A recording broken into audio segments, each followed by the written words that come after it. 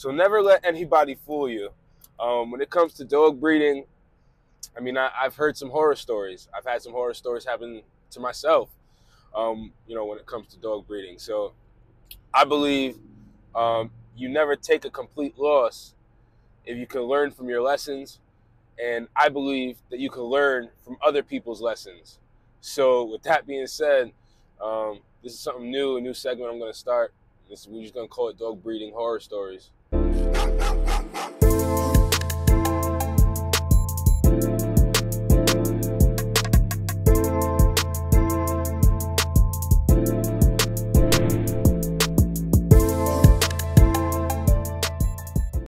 What's going on, Bully fam? It's your boy, the educator, the scientist, Mr. Double Muscle Line Bulls, bringing you another episode of Breeders Hacks. So today, like I said, this is a new segment I want to start doing called Dog Breeding Horror Stories. It isn't always glamorous. We do come across losses. We do take L's in this dog breeding game. And I just think, maybe if I share some of these stories with you guys can learn from them. If you guys ever cross it, or whatever the case may be, or just to add to your knowledge. So this is going to kind of be a collection, a playlist, whatever you want to call it, of like some of the horror stories that I've come across when it comes to dog breeding, whether they've happened to myself or whether they've happened to other breeders and, friends of mine and things like that. So let's get started with the story, right? So a local breeder out here, I started to become kind of cool with them, give them tips and tricks here and there. They would come pick up products, things like that. So we were becoming cool. So anyway, I had seen his setup because he had bought some cages off of me. So I brought the cages over there to him, helped him set them up, things like that. And I saw his layout. So he had a room that was dedicated, a large room. It was dedicated to all his dogs.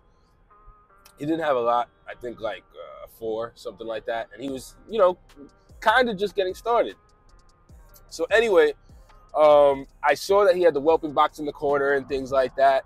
And I mean, like I said, it looked like a reasonable, setup, nothing crazy, So this was like, I think his second or third litter, something along that lines.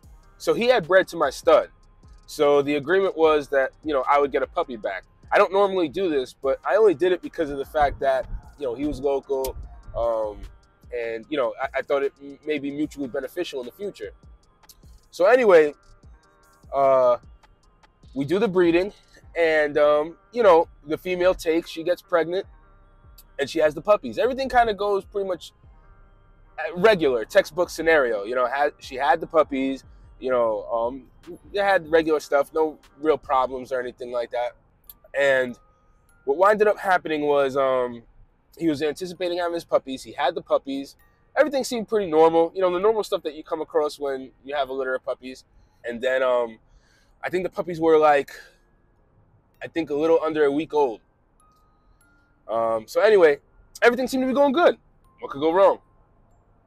I get a phone call in the middle of the night. It's like 1 or 2 o'clock in the morning. I get a phone call and all I hear is this guy hysterically yelling. And he says, "Oh, I see his legs. Oh, I see his legs. I can't believe, this and all this and this and that." And like, he's so hysterical. Almost sounds like he's crying. I really kind of couldn't gather what he was saying, but he goes on to say, "If you could come quick, please come here quick." So he didn't live far.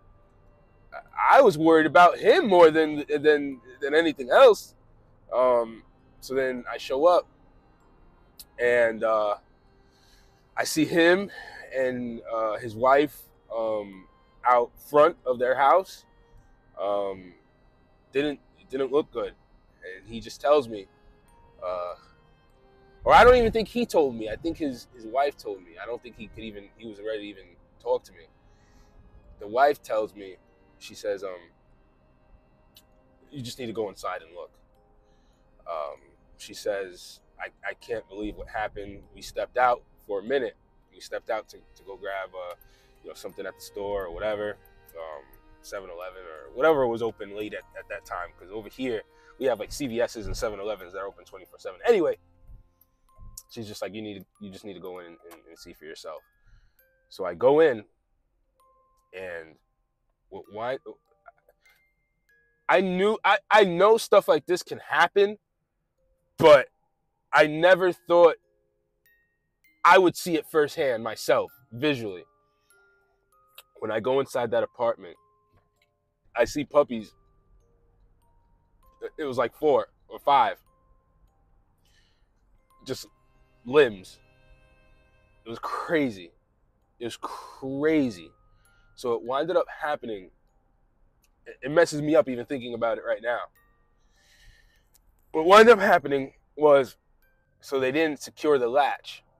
So one of the female dogs, a new dog that they had purchased, so they don't know nothing about her, the dog got out, the female got out and dismembered all the puppies. Got to the puppies. The mother was in a crate, separate. So it's not like the mother was around. They kept the mother separate. And I mean, this dog just completely destroyed the puppies. I mean, ate some of them. Like, it's crazy. And I had known that stuff like this can happen, and I had somewhat heard horror stories. But then when I did some more research, I found that female dogs can do this. It's like more of like, if you're familiar with like lions and stuff like that, right? A male lion will, essentially kill the cubs that a female lion has if they're not his.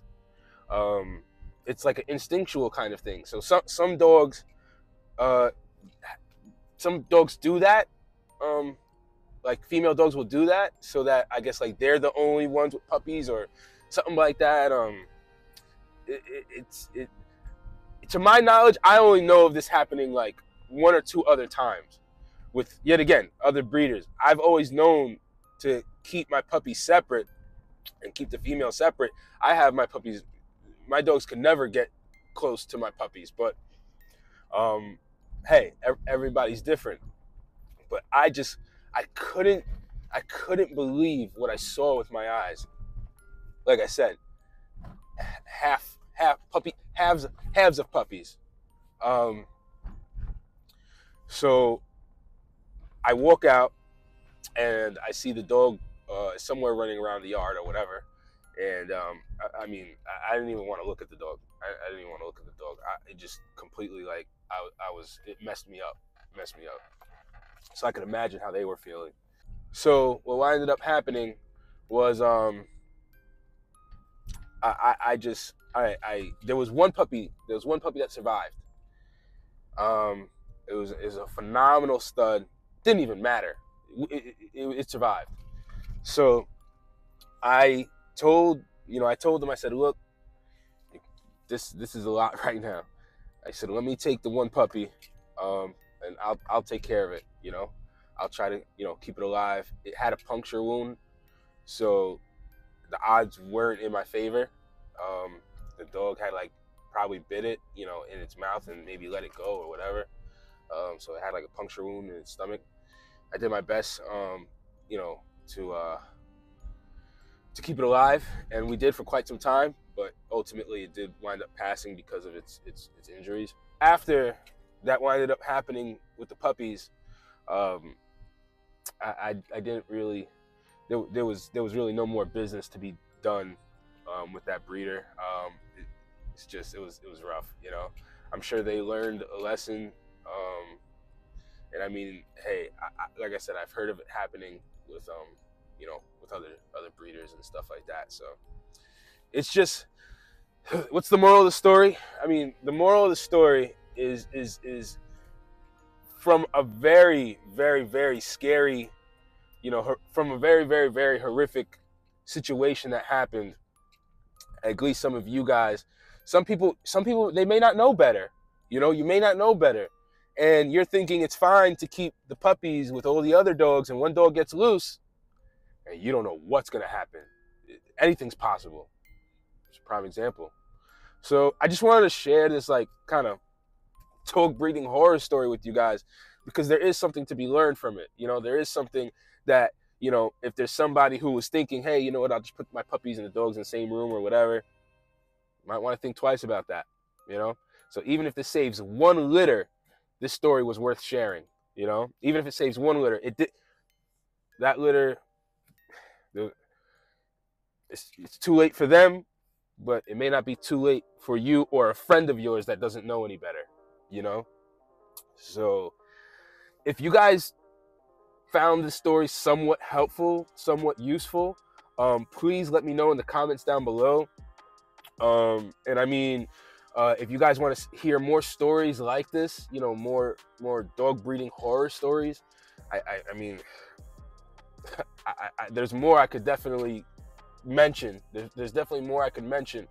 Just from breeding this long, I've seen a lot of things, you know. So if it, like, yet again, I always believe that you can learn from other people's lessons.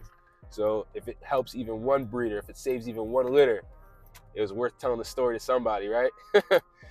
So anyway, wow, I've never really told the story like on camera like that or anything like that.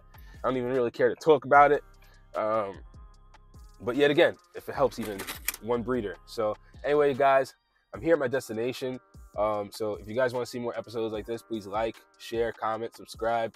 And I'll see you guys on the next episode of Breeders Hacks.